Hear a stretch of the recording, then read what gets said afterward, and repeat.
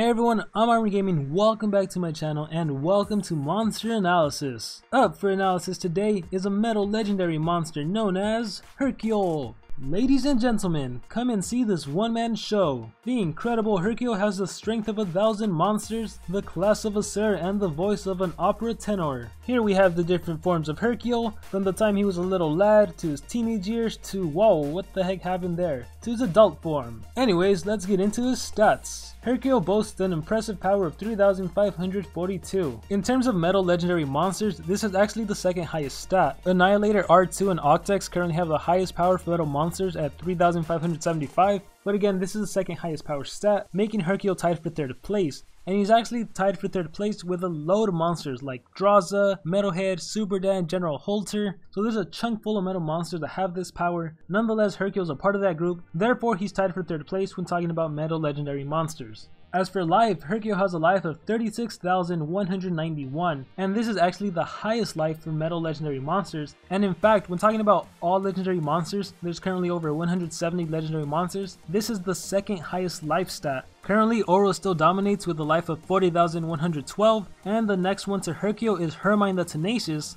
the VIP Earth monster with a life of 34,683. So you can pretty much imagine that it's going to be a while before Hercule gets kicked out of second place. As for his speed, he has a speed of 3,047, and this typically happens with tanks. When tanks have a really high life, they tend to be really slow. It's the same thing with Oros, it's the same thing with Hercule. Now in terms of metal legendary monsters, Hercule is definitely the slowest. When talking about all over 170 legendary monsters, Hercule's in the bottom 15. Interestingly enough though, Hercule has a trait immune to freeze, and he's actually the first metal monster to be immune to freeze, and he's actually the second monster to not be a water monster that's immune to freeze. Currently, the only other monster that isn't water and is immune to freeze is in the magic category, and that's a Reptile. So now we have Hercule, who's metal and immune to freeze. Very interesting, and even though Hercule's pretty slow, you can pretty much imagine that he's going to work well in team wars involving water and metal, because then the enemy's immobilizer most likely won't be able to immobilize two of your monsters, that is unless they have Cabin Fish, which has AoE stun, or if it's General Thieves, which can just drain your stamina. Anyways, we move on to skills. Media Circus and No Fair. Nothing too interesting with the default skills, let's move on to Special, the greatest show on earth. Deals insane special damage to all enemies. This is a special based AoE that deals 80 damage to all of the enemy monsters. That is literally insane. 80 damage, given this monster's power,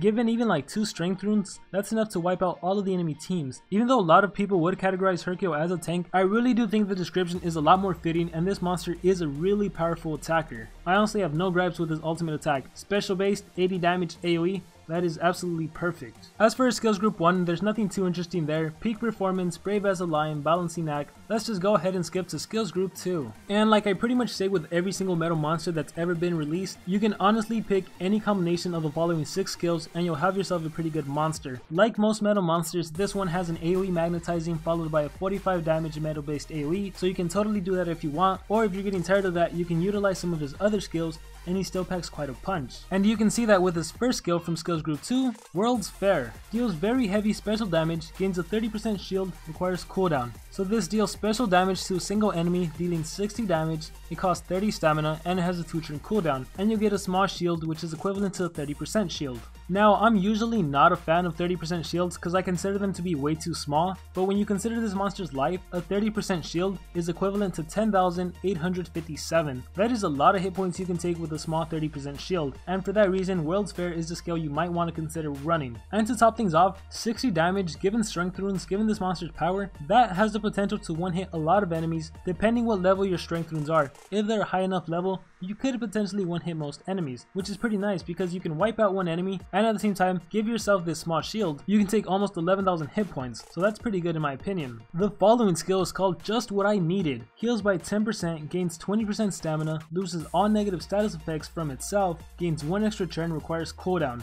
Wow, that's all I have to say about this skill. It's a self skill, 33 stamina points, and it only has a 1-turn cooldown, which makes it even more amazing. You would think with all of the effects this skill does, it would have a higher cooldown, cooldown. It only has a 1 turn cooldown. You heal by 10%. And if you're thinking 10% is not a lot, actually, because of this monster's life, 10% is equivalent to 3,619. And yeah, that doesn't sound like a lot, but there's actually monsters that give themselves a 30% shield, and their shield can actually take less hit points than when this monster recovers with just a 10% heal. So that puts it into perspective how even though it's a 10%, that's more than other monsters' 30%. So that's good there. Gains 20% stamina. That's crazy because this skill costs 33 stamina points. And when a monster recovers 20% stamina, they recover 27 stamina points, which means every time you use just what I needed, you're only at a net loss of 6 stamina points. So you can kind of argue that essentially this skill only costs 6 stamina points. So if it costs 6 stamina points and you recover 10% of your life, you give yourself an extra turn, and most importantly, you remove your own debuffs. That is incredible. Now of course you need the initial 33 stamina points to actually be able to use this skill. But going back to what else it does, removes all negative status effects. This is what makes this skill amazing. Because this monster is a tank, the biggest trouble tanks can run into is if the enemy places some sort of damage over time effect on them. Something like burning especially, which removes 15% of their life, something like poison, something like bleeding. There's all these different DOT effects in the game, so having just what I needed is amazing.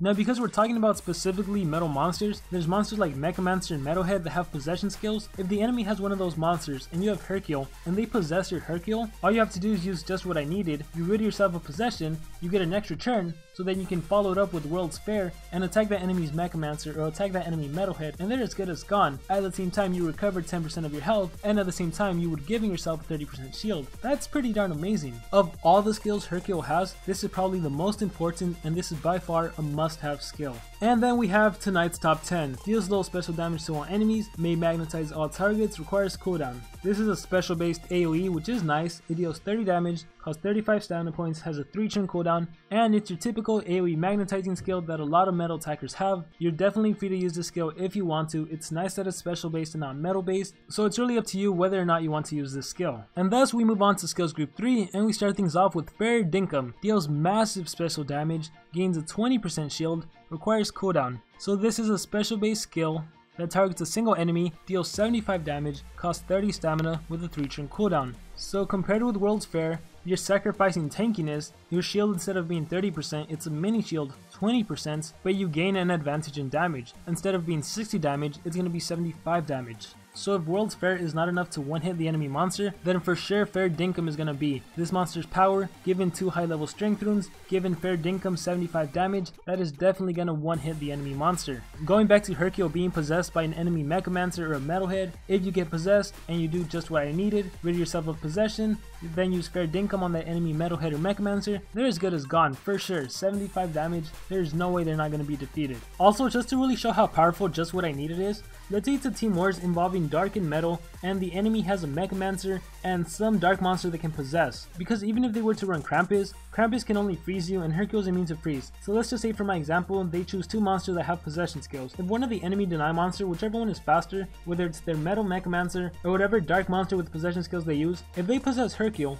Hercule can just use just what I needed, followed up with Fair Dinkum, wipe out one of them. On the following turn, if they possess him again, because just what I needed has a 1 turn cooldown, he can use that again and then use World's Fair and probably wipe that monster out. Hercule has a lot of potential, but anyways, Fair Dinkum, this is a skill I would use in my build, just because I'm tired of the whole 45 damage AoE, which is what Over the Top is. Deals moderate metal damage to all enemies, requires cooldown. It's a metal based AoE that deals 45 damage to all of the enemy monsters. Nonetheless, if you want to use tonight's top 10 and Over the Top, if you want to do that combo, you're totally free to do so. As for his last skill in skills group 3, we have Field Day. Deals very heavy special damage, returns 25% of the incoming damage, requires cooldown. So this is a special based skill that deals 60 damage to a single enemy monster, costs 31 stamina, and it has a 2 turn cooldown. And this gives your Hercule damage return. Now if you're familiar with Darude has a skill that gives his whole team damage return. So damage return basically when the enemy monster attacks you, you return 25% of that damage. To put it in a very clear example, if the enemy monster attacks your monster and deals 10k damage, you return 2,500 damage to that enemy monster that attacked you. And it's honestly not too much. I guess it could be significant. However, and you guys can correct me in the comments below if I'm wrong, if you use a skill like Fair Dinkum, which gives you a shield, and you have damage return, you're not going to be returning any damage because the shield is actually going to protect you. So if you have a 20% shield and you have damage return at the same time, whatever damage the enemy hits you with, that's absorbed by the shield. So you're not going to return anything. The only way for you to return something is if your monster actually loses life. So you can argue whether or not Field Day is worth using. Anyways, as for what skill set I recommend using just what I needed, World's Fair, Fair Dinkum, and then the fourth and final skill, it can honestly be what you want. I think I'm going to use Over the Top just to have that strong 45 damage AoE. I might use Field Day just to have another single enemy hit, because let's be honest, after I use Fair Dinkum on an enemy monster, there's only going to be 2 monsters alive. I really don't want a 45 damage AoE. At that point, I'll probably be taking them one by one. So I'm leaning towards Over the Top. I might choose Field Day. I'm not completely decided yet. I mean, heck, to be honest, you probably only need World's Fair, Fair Dinkum, and just what I needed. And then of course, if you want to, you can also do just what I needed,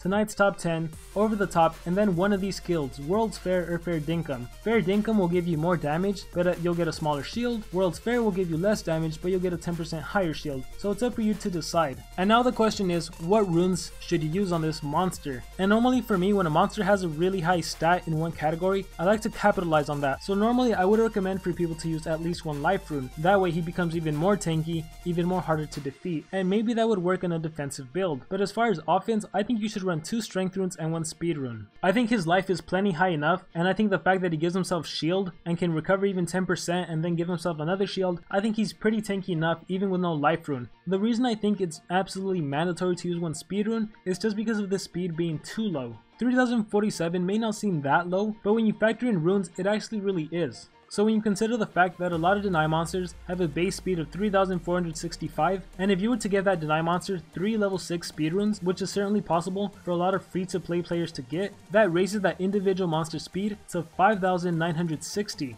As you can see, that's almost double Hercule speed. Now when a monster has double the speed of another monster, that monster with double the speed will get 2 turns in before the other monster will get 1 turn in. So this can be quite disasterly, which means if the enemy monster was to have 2 level 6 and 1 level 7, they definitely get 2 turns in before Hercule gets 1 turn in. Or heck, if that enemy monster was to have better team speed runes than you had on your monster, on your third monster, then that monster with those speed runes would also get 2 turns in before Hercule gets 1 in. So you gotta be extremely careful with that, and I think it's because of that that this monster absolutely needs at least 1 speed rune. If you do want to capitalize on his tankiness, you could also do 1 life, 1 strength, and 1 speed rune. However, if you do that, you're sacrificing power, and this monster probably won't be able to take out most monsters in 1 hit. Even if you use Fair Dinkum, which is 75 damage, even if you do his other skill that is 60 damage, you probably won't be taking them out. However, you will be making him extremely tanky and a lot harder to kill. So that's also a viable option. Anyways, as far as how good this monster is, I think in Team Wars, there's definitely a lot of places where he can certainly fit. He's obviously a good monster to use in Team Wars involving water monsters. Because he has a 1 turn cooldown skill that gives him an extra turn and removes all debuffs from him, you can pretty much argue that he's good against any war involving monsters that possess, which includes dark monsters and which includes magic monsters. Now of course his weakness is magics, so you can argue whether he's good to use in a magic war or not. However, even if you do use him in a magic war, most likely the enemy magic monster will be running off speed, so they're not going to be dealing too much damage even though Hercule is weak to magic attacks. So once Hercule gets possessed, get rid of your possession, Fair Dinkum on the enemy magic monster, and they're as good as gone. Overall, I have to say I really do like Hercule, and I don't know, maybe it's just me, but it really looks like Social Point is giving us a lot of niche oriented monsters. And so this is where you guys chime in. That concludes my analysis on Hercule. Let me know what you guys thought about it in the comments below. But more importantly, give me your thoughts on Hercule. Do you like him? Do you dislike him? How do you think he compares to the other legendary metal monsters? Whatever's going on through your head, let me know in the comments below. Like always, also be sure to let me know what monster you want to see analyzed next. And with that being said, I hope everyone has a great amazing day or a great amazing night. Remember to dream big and pursue your passions. Why is he only wearing underwear?